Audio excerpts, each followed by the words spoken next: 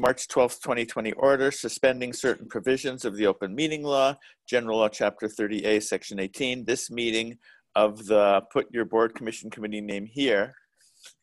This meeting of the Resident Advisory Committee is being conducted via remote participation. We're going to do a roll call to check and make sure everybody's video and audio is working. Mine is, I believe. Keisha, talk to us. Yours Hello. is. Connie, talk to us. Yes, can you hear me? Angela, talk to us. Yep, I am present. Perfect. And with just 4 of us here, we don't necessarily need to unmute when we're not speaking. It's not a big deal. Just a reminder, the meeting is being recorded to the web. And have you turned on video, Angela? I just did, yes, Okay. Before you started reading your statement. This meeting is being recorded to the web and could be shown on Amherst Media and broadcast in the Town of Amherst YouTube channel. And the meeting is called to order. There's a reminder for people who are dialing in by phone, but there aren't any as far as I can tell. So never mind that.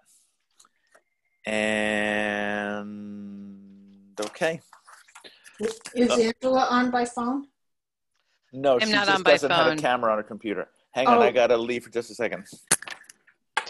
Yeah, my desktop here at work doesn't have a camera, and I could call in on my iPhone, but I end up incurring huge data charges. No, don't do that, but I didn't know you didn't have a camera. Now I know. It's better for everyone this way, Connie. No, it's not better. Okay, so we just did the call to order on our agenda, and the next item on the agenda is approving the minutes from our previous meeting, which was way back on February 11th. And I looked at the minutes and I didn't find anything to comment on. Keisha or Connie, any comments on the minutes? No. Okay. All those in favor of approving the minutes, why don't you say aye and raise your hand if you're in favor. Aye. Good. Opposed? None. So we'll call that unanimous. And I don't know, if it's just 3 of us, do we technically need to do a roll call if there's no one else No, that was here? perfect. That was great. That helps me out. Okay, good.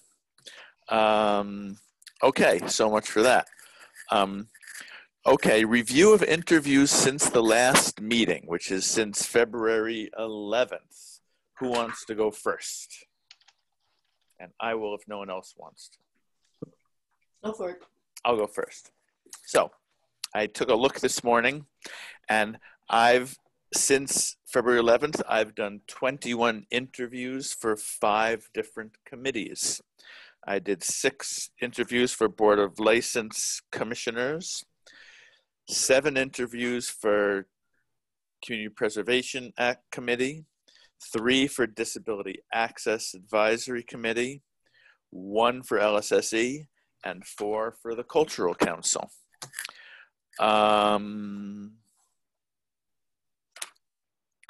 All of them resulted in a consensus on who we should recommend to be appointed, and in all cases, Mr. Bachman followed our recommendations. And I think in all cases, except for the most recent one, they've already been approved by Town Council. So we're batting 1,000 or 100% or whatever there. Okay, who's next? I can go next. So I've done just under 30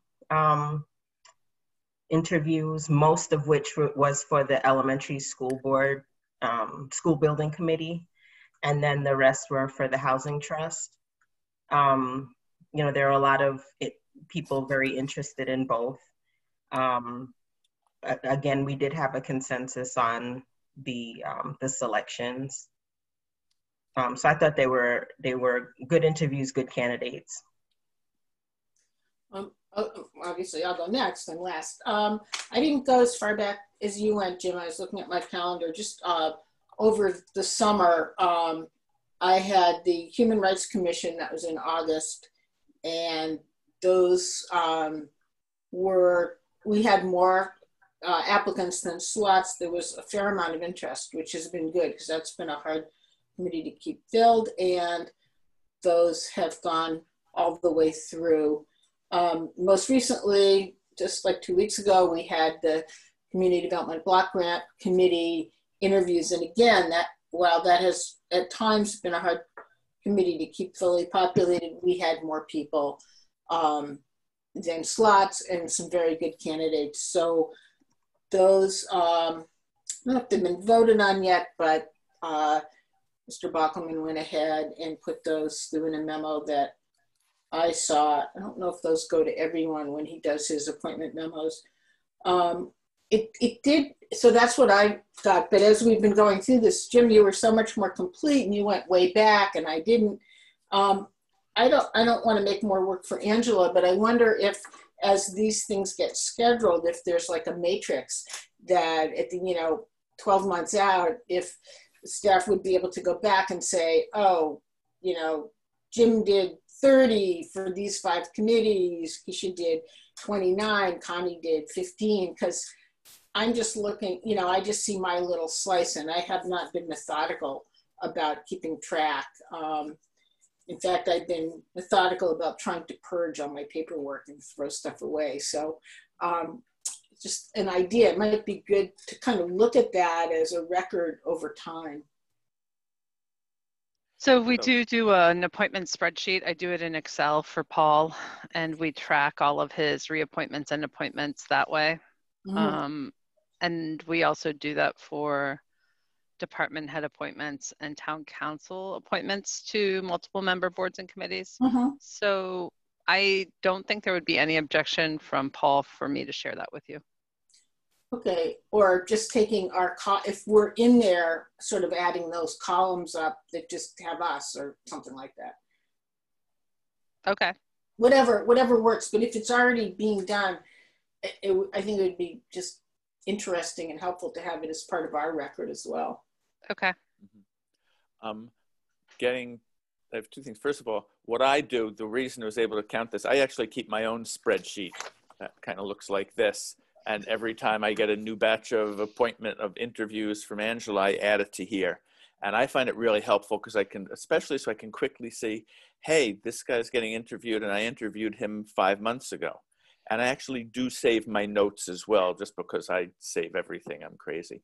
So I can actually go back and look and see what that, just my notes aren't that extensive, but I can at least see a couple things that I jotted down about a person. And that's nice to do when they come back, first of all, so that person feels a little more welcome when I can say, hi, how you doing? I last saw you, blah, blah, blah, kind of thing. And I have had a couple of those of people who have interviewed for a committee where we interviewed them sometime in the past for another committee and they didn't get it. So it's nice in those cases that I remember that and I know that, and I'm not just saying, boy, they look familiar. Just a footnote to that, Jim. I had that experience with the CDBG committee where I was interviewing someone who was a good candidate but didn't get selected for something like over a year ago. And I was like, gosh, they look really familiar. And then in the interview, I had to say, oh, did I interview you prior? So just to underscore what you said, yeah, it was really a little embarrassing to not remember that person. And my only other comment, it's really nice. So I just got the appointment memo for the Cultural Council because I was involved in those interviews. Mm-hmm. And it might be nice if everybody in our committee got all those appointment memos instead of just the person who's in there. I don't know, if either Angela or Paul object to that, that's okay too. But it kind of gives us another, so I can say, wow, Keisha just did 12 interviews. My God, something like that. So it might be nice if we could all get those instead of just the person interviewed. But if Paul would rather not, then I don't care all that much about it. Well, they are public documents, so it's more just the work of adding our names to those headers. I think it's a good idea. Okay, we've reviewed interviews since last meeting. Okay, review of upcoming interview assignments. What are we looking at, Angela? Well, what's interesting is a couple of chairs have asked for a delay. So the public arts chair asked for us to delay interviews until after the council passed the bylaw for the percentage for arts. And so I think the bylaw is tracking along appropriately. And they were hoping that with the passage of that new bylaw, there would be renewed interest in the Public Art Committee. So hopefully we'll be filling that vacancy soon.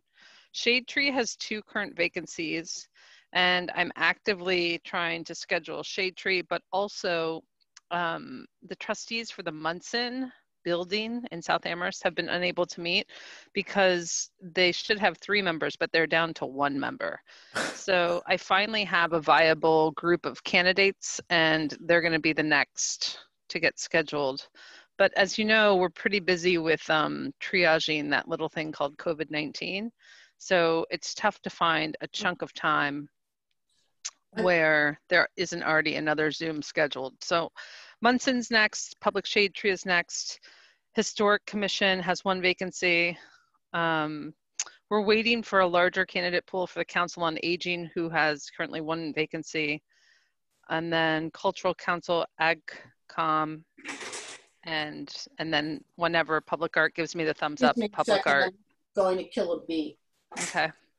I think Cultural Council, we just did interviews. Are there still more coming up? Nope, that's it. Yeah. You're right. Cultural Council, they just haven't been approved by the Right. by the town council yet.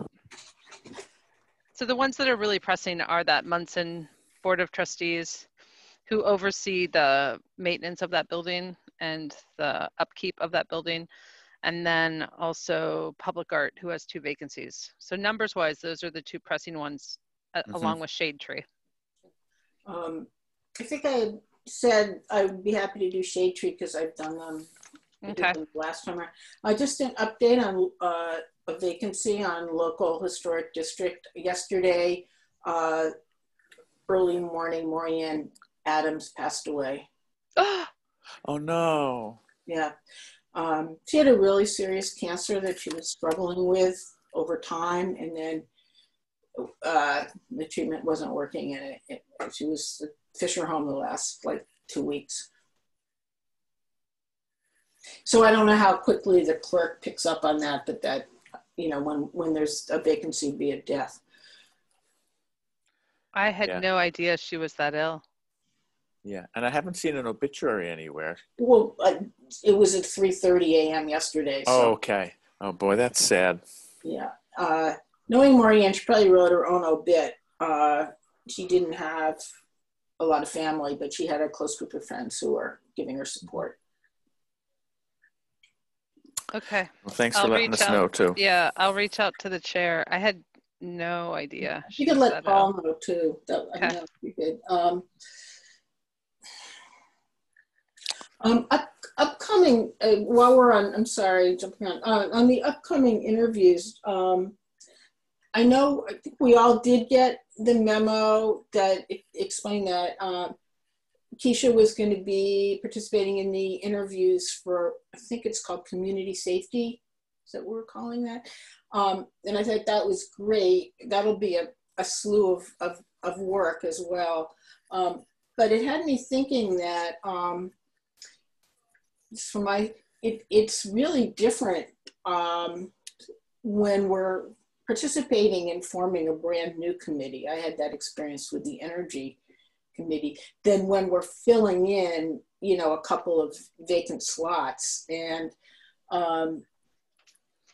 it's just a different, for me, kind of a different mindset. We're sort of building a mosaic of people. And Keisha, you had this experience with the elementary school building committee, which was a brand new committee. When it's one that's already been up and running, the committee, there's a chair, a staff liaison usually, and a kind of feeling for that group. But I find it interesting but different when we're working on a brand new group. And I didn't know if either of you had any thoughts about the different approaches to that. For me personally, I think really in interviewing people, their underlying goals is the most important thing, and then factoring that in amongst the larger pool of candidates and seeing how people can work together. And you know, how they can highlight the different aspects of whatever the goal is for the group, you know, whether it's a committee or, you know, because I think part of the challenges are,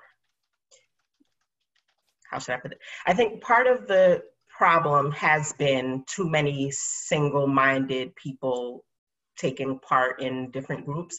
So I think, you know, for me, I always look at what unique quality or aspect is someone bringing to a group. And I think that when it's a brand new group, I think it's equally as important as if you're filling a vacancy on a currently existing group. Mm-hmm. Good luck to you is what I have to say. Oh, on the next one especially. Yeah. But this may not fit in here, but it may not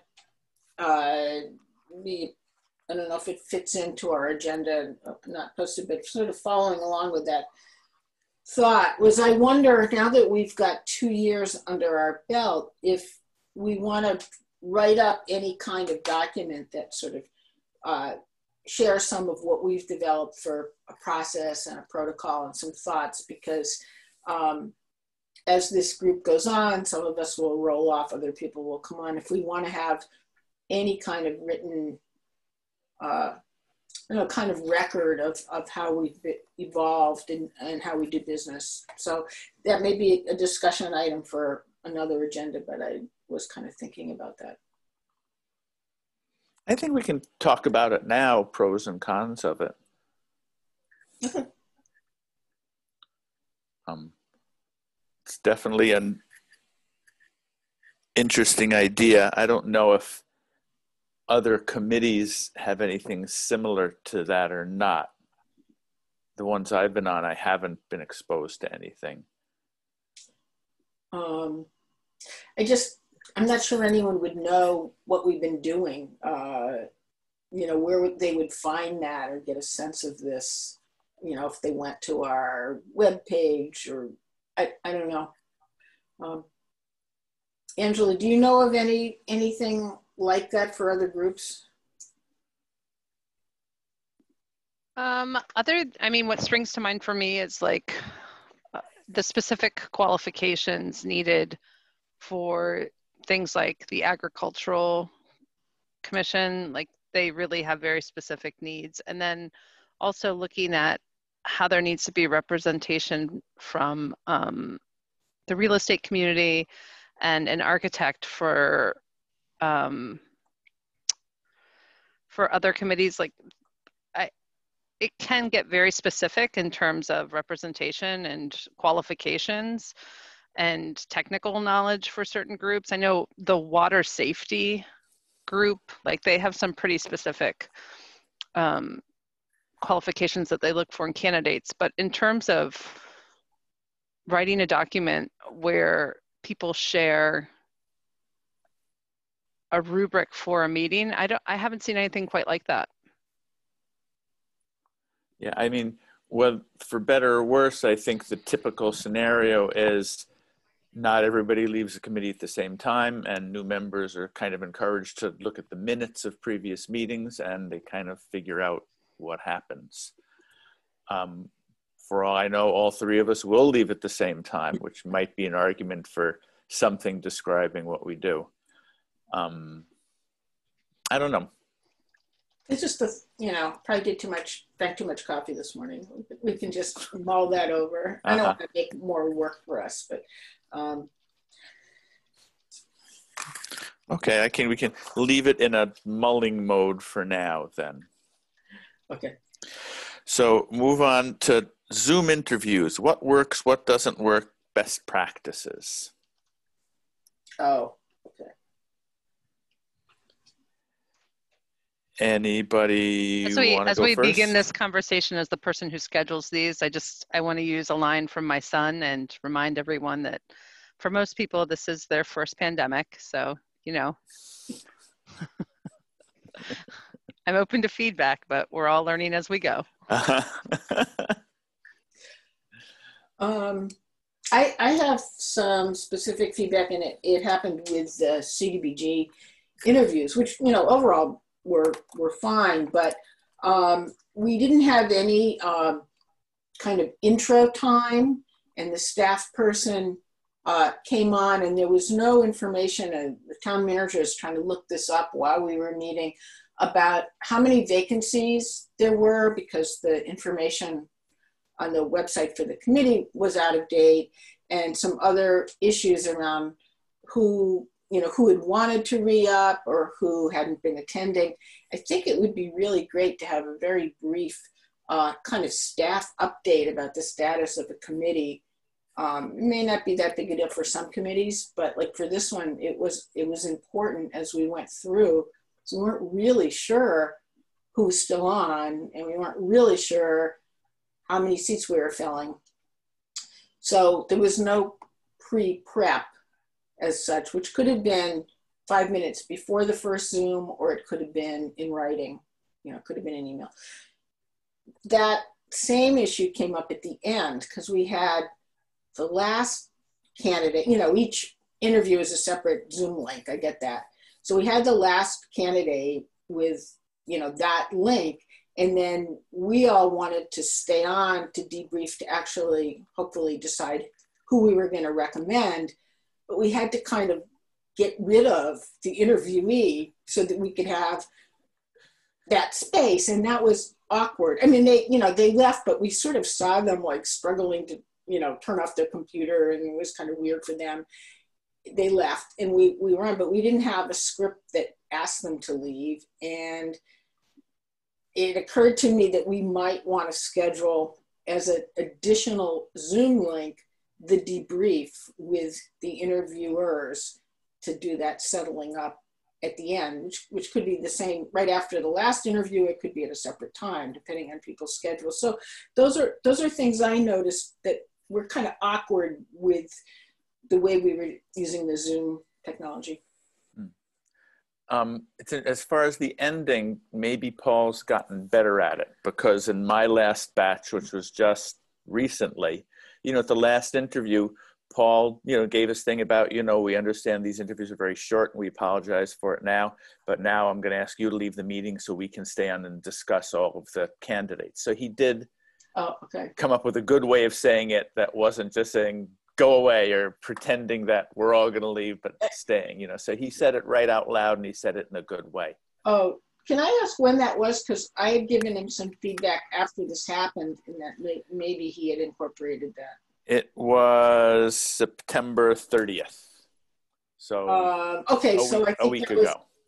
Okay, that was after the kind of awkward one, and I texted him some comments afterwards. So maybe we fixed that. Yeah, or it might have been a coincidence. You never know. It's like he handled it.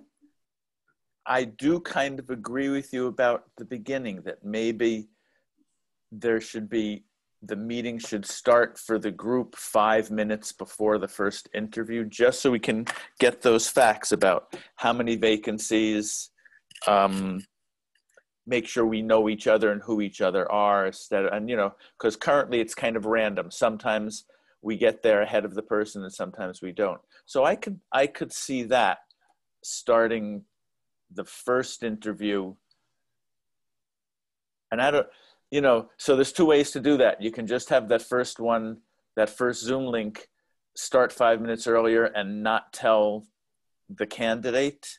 But I don't think that works, because they all get the same Zoom message. Whereas having a separate Zoom meeting isn't good either, because so I don't. You have to log off and log back on. Yeah.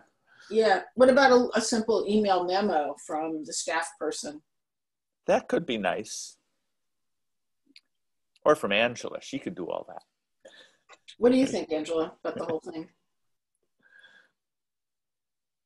I'm unmuting and chuckling. Oh, I miss your chuckle. Don't unmute. You don't mute. I think that's a good idea. I think everyone being on the same page is a great idea. And there was a group of interviews where the staff liaison was feeling a little bit anxious about the order of events and felt like there should be a pre-meeting. But because we're doing so many internal and external meetings by Zoom, I'm really hesitant to add a pre-meeting and a post-meeting deliberation in addition to the scheduled interviews. I could see that. So I like the idea of a memo. I think that's great. And I don't know how you all feel about this, but in my memo, in my email to that staff liaison, I said, normally what happens is Paul starts the meeting, Paul encourages everybody on the staff side and the RAC side to introduce themselves. And then we usually ask the chair to do a summation of what the group does. And then Paul talks about the time commitment. And then your side as a rep from RAC is to say, the reason we're here is this. And then the staff liaison explains their role. And then the questions kind of happen organically from there. Is that correct? Mm-hmm. Yeah, Okay. That's basically what happens. Yeah. I might suggest then that we have our chair, Jim, write a short email kind of note memo to Paul with our recommendation that the staff liaison, when there is one, the staff liaison prepare some kind of written briefing for us and what, just some bullet points of what that might include. Mm-hmm. Okay. Do I need to do that, Angela, or can you just sort of pass that along yourself? What do you think? Yeah, no, I'm happy to pass that along. And I also feel like it might just be like very similar to what you read at the beginning of our meeting, that I kind of do a script for chairs and have them do a fill in the blank so that it's not as onerous for them. Yeah, so they can just fill it in, send it out to Right. the interviewees. Right. Right. Well, to the chair sends it out or the staff liaison sends it out? I think maybe yes to both. And then we cover all our bases, right? And then it comes back to me and I do a summation. That's fine, but it puts more work on you. She doesn't really do anything, so it's okay. Exactly. Yeah. I think that would be a good minor but good improvement to the system. And also sometimes both the chair and or staff liaison get on and it may be one of their first ones, or they don't have a clue. They hadn't thought ahead for a couple minutes at what they want to say about the committee. So putting them on notice that they're going to be asked to do that is good. Mm-hmm. It just might help things move quickly. Yes, that would be good. Yeah. Anything else from you, Connie? What works, what doesn't work? I think we covered it. I am aware, I think since we haven't met since February, we may want to go through the formality of choosing our chair for the next year.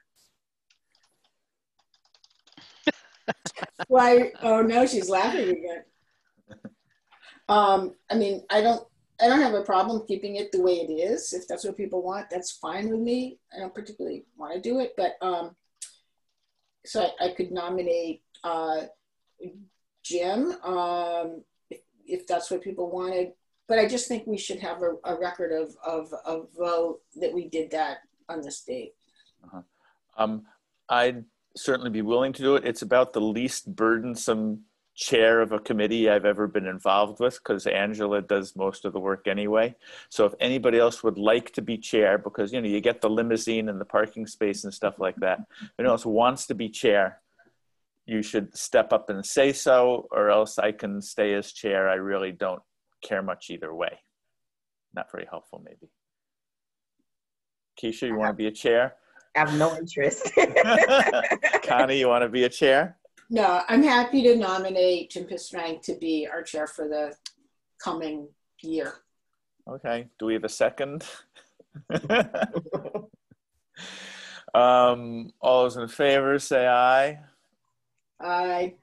All those opposed? And I'm going to abstain. So I guess I'm chair. All right. Thank you. I just think it's good practice. Okay. Keisha, do you have any what works, what doesn't work thoughts on the Zoom meetings? Of all the ones I did, I thought they went pretty well. We didn't have the issue Connie brought up. For most of them, we logged in a couple minutes before the candidate. And so Paul would just say, you know, everybody stay on after the last one so we can discuss. So we didn't have any of those issues.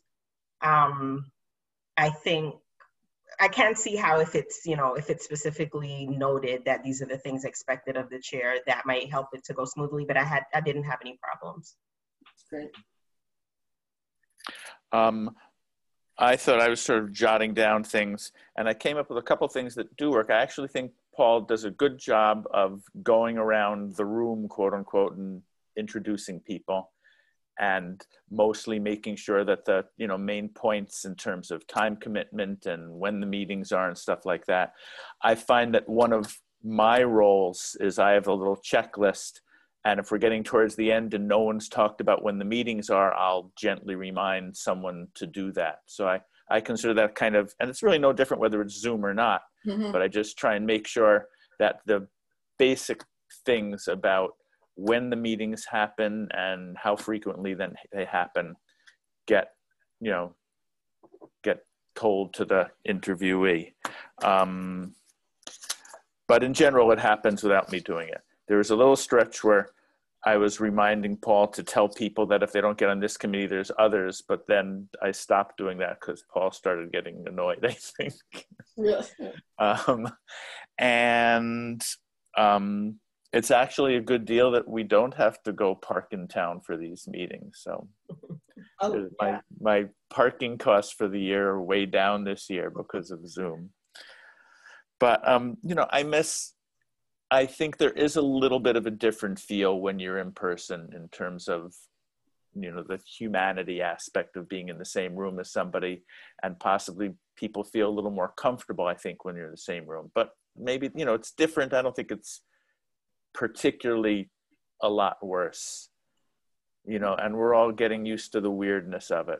And, you know, I've personally been working remotely since the mid-90s and been having video conference calls like this for the last 15 years. So for me, it's more normal than not for my work environment, but it's something everybody's getting used to in a lot of different ways. And I think we're doing the best that we can in terms of our interviews.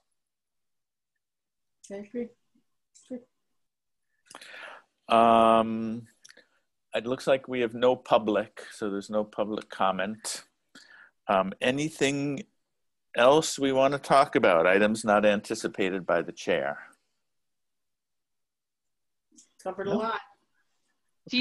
I was wondering if, in an effort to thank all of our volunteers on boards, committees, and commissions, if maybe we want to put that as a bullet point on our next agenda, if we could all do some brainstorming about, obviously we can't do an event to bring those 200 plus people together, but if you could help me think of something, that would be much appreciated. Yep, send them the pin.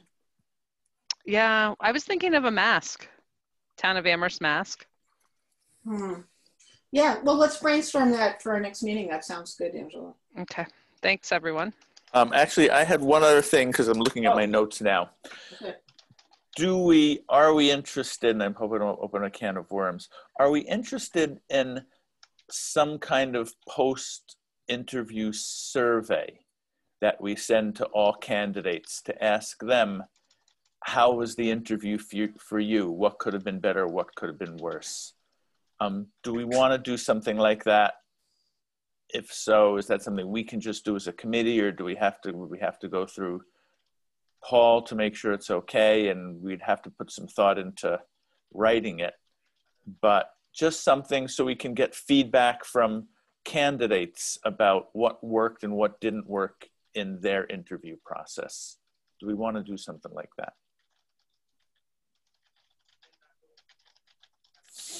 I think that's a really good idea, Jim. And I would do a survey of the interview process, but I would also include all the way through to the, you know, appointment. Like, was there a point where they felt like they didn't know what was happening or would have liked to have been notified X, Y, Z? So I think the whole appointment thing, from sending in their community activity form or letter of interest through to notification of appointment, not appointment.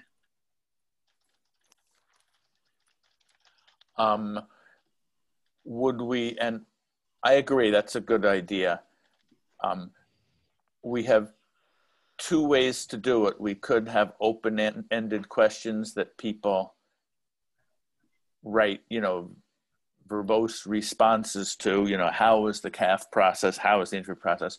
Or we could have, multiple choice, very bad, bad, okay, pretty good, very good, to different things. If we use an affective scale, there are metrics inside of SurveyMonkey that allow us to do some pretty interesting reporting out in terms of bar graphs and stuff like that. I'm willing to take a stab at questions with the affective scale. That's such a statistical thing to say. And maybe I'd send that out to everybody to see what they think or what they might want to add. And I'd keep it pretty simple, because if we send a survey with like more than 6 questions, no one's going to want to answer. So they have to be easy, I think. To your question, Jim, about, well, should it be, the check boxes or more open-ended, I think there's always room to have, and what else do you want to tell us? A narrative box, either under a particular question or at the end. So I think we kind of get both, but I like that idea. And I think sending us a draft prior to our next meeting and having that on the agenda would be good. And who knows, maybe a member of the public will want to join us for that discussion. Yeah. What is the goal of it? Is it to find out, is the angle to find out what someone's experience is, or is the goal to find out sort of how they feel about the whole process, or just the interviews, or, disappointment at not being selected? Like what's the goal of the survey? I would think the goal is less about were they disappointed or not, but more about, in terms of the whole process, did they find it cumbersome and difficult, or did they find it easy, looking at that end of it. And for the interview process, kind of, did they feel that it was fair? Did they feel that they got to express everything they wanted to express? And I think the goal is to come away with things that we could do better. So I see it as an internal goal for how we can improve. I think the idea is good. I guess I question including the actual appointment process, because I think that would be way too heavily on the actual interview process for some people. So you wouldn't actually get a clear reflection of the process itself. You'd get more of a reflection on how they feel after not being selected or being selected. Yeah, I hear you.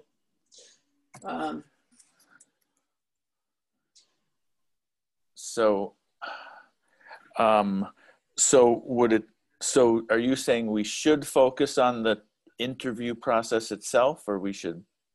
Well, that's why I asked the question about, what is the intention? Because if it's about the interview process, I think you shouldn't necessarily include that last piece. Because if it was a job, somebody would be very happy they got this job, but the process could have been fine and they just didn't get the job. But now it's going to sway, what their feedback is on the process itself.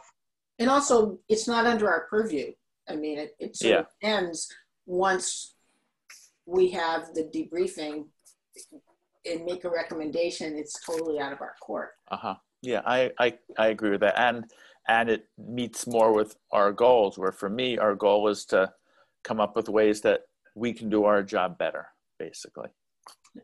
Okay, I will try and put something together and send it out ahead of time so people can see it, but we won't talk about it in email or anything like that. You can just see what I'm going to talk about at the next meeting. Yeah, be an agenda item, which brings us, I think, to when we're going to meet. I think so. Pull up my calendar. Oh God, making these meeting dates for things after November 3rd always bring this kind of dark cloud over my head of what's life going to be like. Well, let's not do it on the 4th. Let's not do it on the 4th. We could do the 28th, or we can't do is Wednesday better now than Tuesday? We used to do Tuesday. Wednesday, November 11th is Veterans Day. I'd go even, I don't know. For me, you know, as for many people, probably one day is the same as the other. I don't have that many other things. So do we need one that soon as 5 weeks from now, or can it be a little more than that? If we did November 18th, then maybe that would be our last meeting of 2020, kind of put it between this one and the end of the year. Actually, I have a dentist appointment in the morning on the 18th, but I can do the switching to Tuesday. Tuesday the 17th. You think we'll know who's going to be president by then? Maybe not. Do you want to go back to 10 o'clock, or was 11 better? Because I can go either way. I don't know. Keisha, 10, 11? 11 would be better for me. 11's definitely better if you want me here to do minutes. Yeah. We do. We definitely, that's an imperative. Tuesday the 17th, 11 o'clock. Sounds great. I'm putting it in right now on my phone. Yeah, great. Okay. In that case, I move that we adjourn this meeting. All those in favor, say aye. That's unanimous. So we're adjourned. Thank you, everyone. Nice to see your faces, everybody. Have a good day. Bye-bye. Bye-bye.